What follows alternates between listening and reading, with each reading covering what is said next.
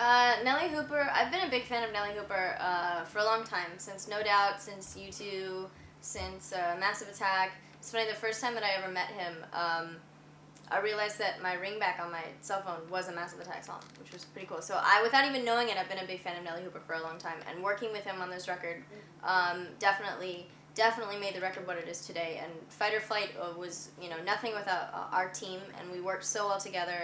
And from Nelly Hooper to working with Adam Schlesinger, who is unbelievable, and I wrote most of the songs on this record with him, I just had a really good time. And we didn't spend that much time in the studio. We weren't allotted a lot of time, so it was a very fast-paced production of the record, but it almost made it better because we needed, excellence, immediately as soon as we walked into the studio. So it was some of the best times in my life, and I love writing music, and I'm so happy that there's finally a record out there that I could tell you for every second of every song, what it means to me and where it came from, and how I hope you feel about it. What inspired me most?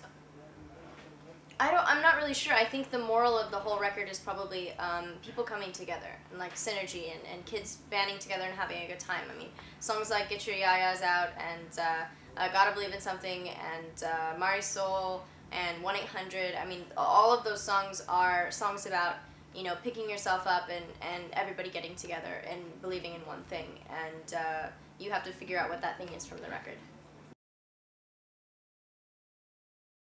I think everybody is inspired to write music. I mean, I was inspired by bands that I listened to when I was little, and I was inspired by the music that I would listen to in my house, and my brother and my mom would play guitar, and there were always guitars lying around the house, and that's where I started writing music, was on a guitar. The only thing I think acting probably prepared me for in the music was a level of confidence. You have to not be afraid when you're acting, and you can't have any regrets, or you can't be afraid to feel silly or anything like that, and that's really important when it comes to acting. And the only similarity between that and music is the same thing when you're up on stage, like tonight when I'm performing at the Dome. There's a whole lot of people there, but you need to have a level of confidence so you perform correctly, and I think that's the only thing that really overlaps between those two careers. I listen to so much music, and I love so many different types of music. It's hard to say if one person inspired me to start writing music or something like that. I mean, it's my brother's fault. I used to steal all his CDs when I was little, and he was listening to stuff like REM and the Pixies and Led Zeppelin and Radiohead and all that kind of stuff. So I listened to that very young and had no idea what I was listening to at like 8 or 9 years old. But nowadays I'm listening to, one of my favorite bands is a French band called Air, which is some of the greatest music you'll ever hear in your life, and I'm listening to a band called the Budos Band, which is really good music, and even some Irish music, just all different types of music, and that all inspires me together to create something that's my own.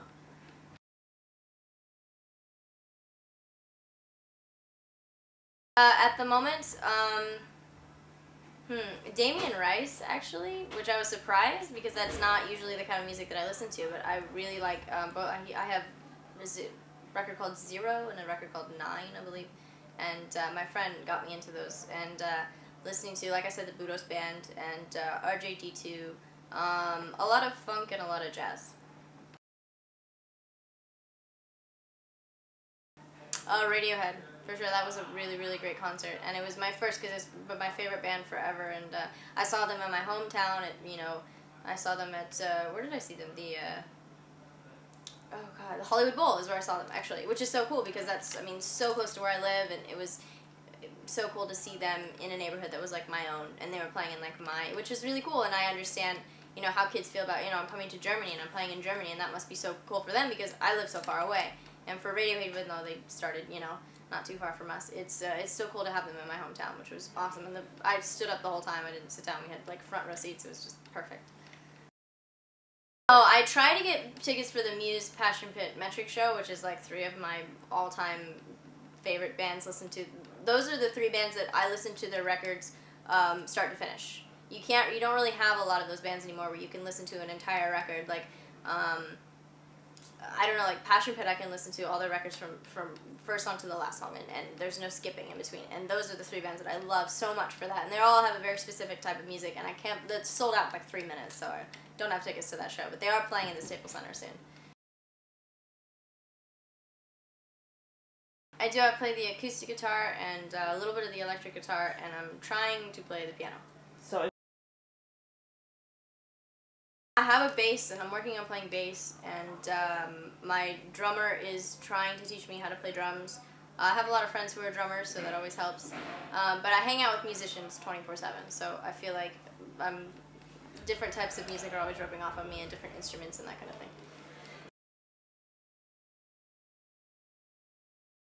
Definitely a song called 1-800-Clap Your Hands, which is 3rd on the Fight or Flight record, and it was written last October, and it's been my favorite for a very long time, and it was like the epicenter of, or the zenith of like what I wanted the entire record to sound like, and I based that song off the rest of the record, and so it always leads back to that song. And when we play that song live, and you see all the parents stand up and start clapping, and like all the kids are kind of like, it's a different style of music, which is cool.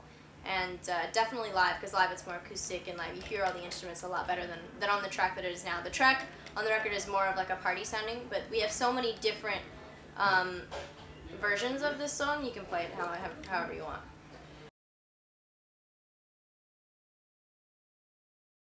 A few of them are, yeah. I feel like that's just natural when you write a song. You kind of have to be autobiographical at some point. I write a lot about other people. And I write about experiences, but mostly I write about other people. A few people, yeah, and that's allowed too. I can take a group of people, or like a few people, and pull them into one person. Like Marisol off the record is, you know, based off of a few different people, and one of them even being myself, possibly.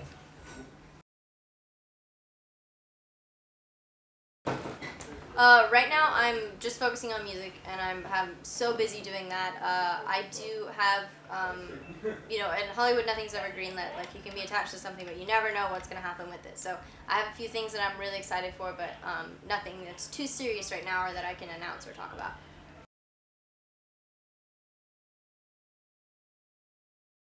Best memory from Hannah Montana. I feel like over the past 5 years that we were doing that show, the best memory was always like the first day back on set after finishing a season. Like taking a 5-6 month break and then coming back and seeing everybody again. Those were always the best times because it was like a clean slate for everybody. I have a few favorites from this record. Like I said, 1-800-Clap Your Hands is probably one of my favorites.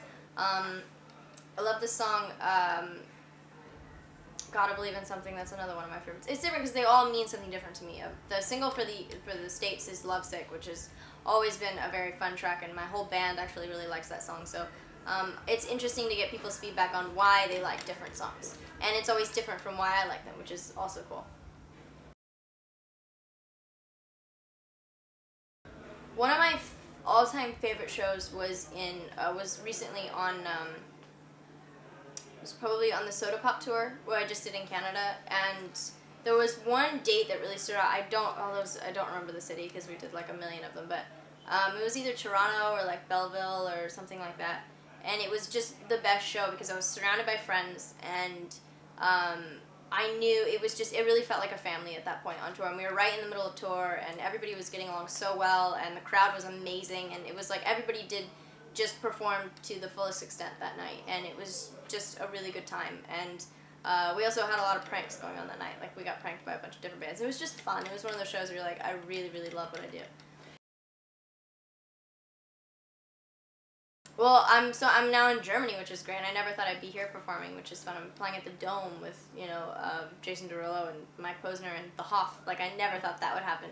But I don't know. I mean, I'm surprised no matter what. I'm going to Brazil, and I'm happy for that, and I would love to play in Australia. My friends have in a band called Hot Shell Ray. They just played a bunch of dates in Australia, and all I hear about is how wonderful it is down there. So I'd love to play some shows there. Oh, absolutely. I would love to do a duet with somebody. I'd love to have like a guest rapper, like Tiny Tempa or something like that, or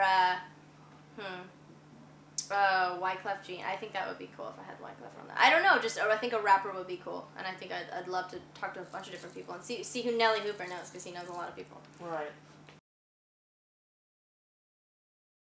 I've never performed in Europe. I've been here promoting the record, and I've traveled around Europe many times, but this is my first actual performance in Europe.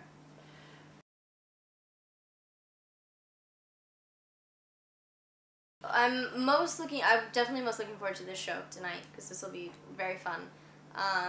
And my favorite thing so far, I think, in traveling was a lot of the culture that I didn't get to catch last time I was here because I was so busy, and now we're driving a lot more than flying, so we get to see a lot more of the cities and see some castles, and I actually told somebody that here, and they were like, we don't have any castles. I'm like, yes, you do. I saw some on the way here. But it's just been a wonderful experience. We just recently shot the Let's Be Friends music video, which was great for me because we got to shoot it at the beach and love the beach. It was not too far from where I live, and I actually had about 15 of my friends in the video, which was really cool and interesting to see them in a music video because they've never done this before. So it was really cool to kind of be there performing, but also in the company of all of my friends. And I called up my friend the night before who ultimately was playing the love interest, and we didn't have anybody at that point, and we were kind of getting really nervous, and I was just like, hang on, let me just call my friend. And I was like, do you mind playing my boyfriend? He's like, yeah, no problem. So we came in the next day just ready to go and did it, and then everybody went home. It was very quick, very fast, kind of cold, very cold shoot on the beach, but it was very fun. Yeah. I think the strangest thing about this video was nobody prepared it to be so cold. Nobody really expected that. It was freezing on the beach, and everybody was supposed to be having a dance party and dancing on top of cars and things. Everybody was freezing in between takes. So we would do this scene, and then we'd be done, and everybody would wrap in blankets real quick. And it's funny because you'd never know that from looking at the video, because it looks like it's just a good old time. Everybody's very hot and sweaty, but it was freezing cold. But still, I love that, and I love the beach, so we had a good time.